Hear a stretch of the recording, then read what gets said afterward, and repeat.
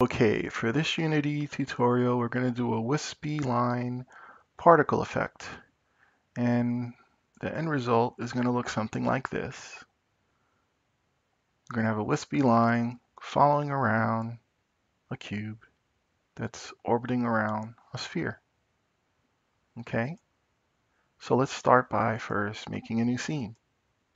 And in the new scene, first I'm going to put my object, the sphere, in the center of the world.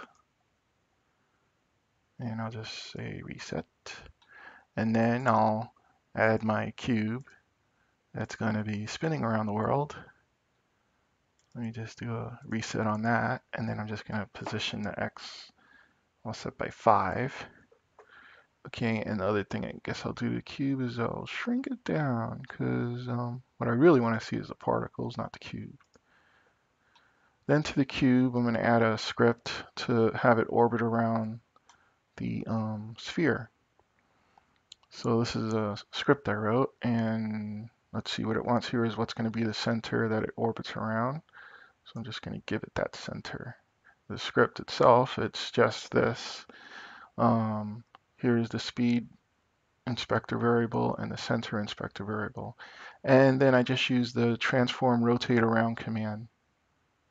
Okay, and I spin around the vector up, which is this y-axis. I spin around the y-axis.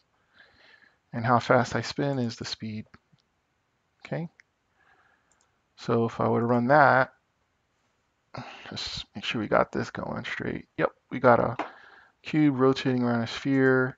If I want to, like, just adjust the camera to match the view and play it again. Cube rotating around the sphere. Okay, cool.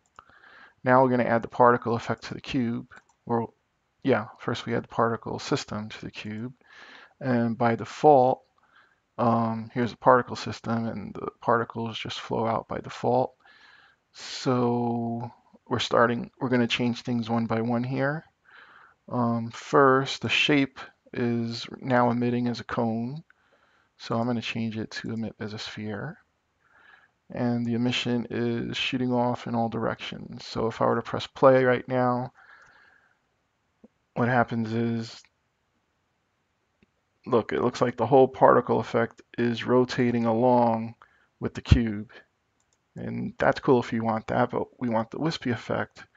So what I have to do is change the simulation space for the particles. Instead of being related to this local object that they move with the local object, I'm just going to have them related to the world instead. And that'll have this effect that the particles emit, and once they emit, they kind of just stay where they are. They don't keep following the cube. Okay. The other thing is when the particles are emitting, they are like shooting all over the place from the sphere, and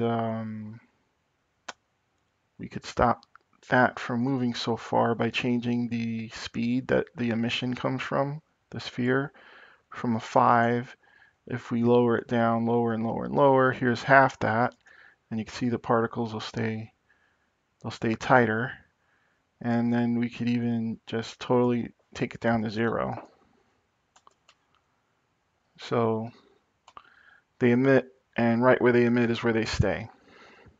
Okay, so we're starting to get the particles emitting, kind of staying in a line. So let's have that setting there for the start speed. The speed is 0. Particles won't move from when they come out. And the other thing, I guess, is the radius of where the particles are emitting. Instead of emitting from anywhere in this big circle, I want them to emit from the small point as possible. Let's see how that affects our...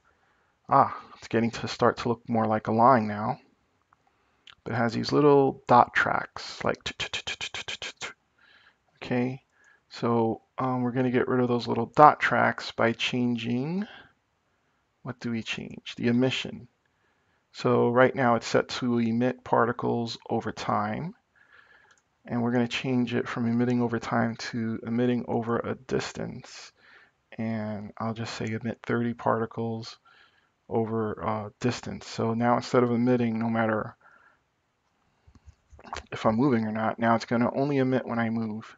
So let's see how that effect happens to change the look. Ah, there, now we're getting a solid line. Solid line, which is kind of fat.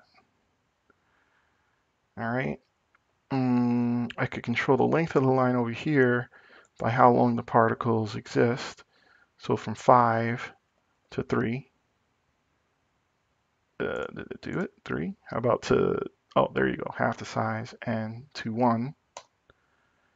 So, okay, that's kind of cool. I'm going to leave it at 1.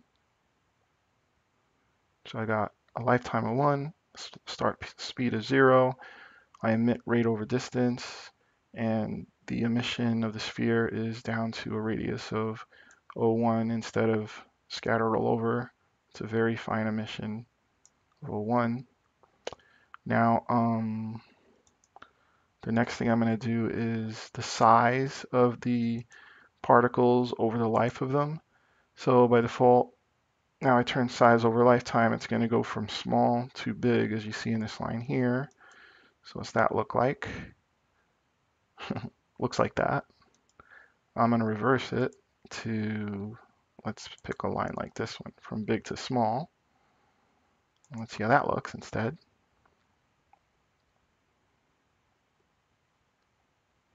Okay, from big to small. It's funny, the line's really long still. Ah, that's because the 5 is there. Let me put that back to a 1. Press play. Choo. Okay. So there we go, and the emission's all white. The other thing I had was the colors are changing. So that's color over lifetime. And now I'll explain this color over lifetime thing here. The top line, this is the alpha, and the bottom line is color. So say in the middle here, I want the color to change to, I'll use the color picker, to red. All right. And then from red, I want to have it change to black. I'll just pick black right there. All right, so now that would go from white to red to black, and in about that distance, right? So I could save that. Let's see how that looks. White to red to black, just at the end where it's getting real small. And the other thing, I guess, with the color, to help it look like it's fading away, is I could use the alpha also. So here, just at the end of it, I could say the alpha stays full, and then just at the end, the alpha fades off to 0. Okay. And I could move up the black. So at the end, it's black. And I'll just move these over a little. And there, let's see that.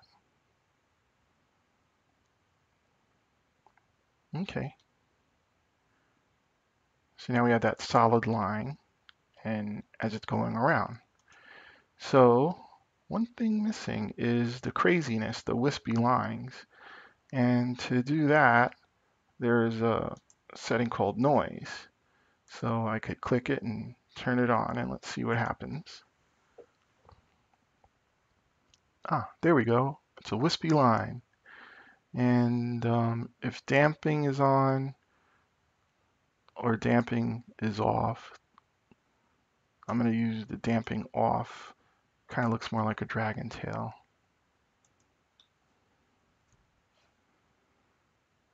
And there we go. We made the effect.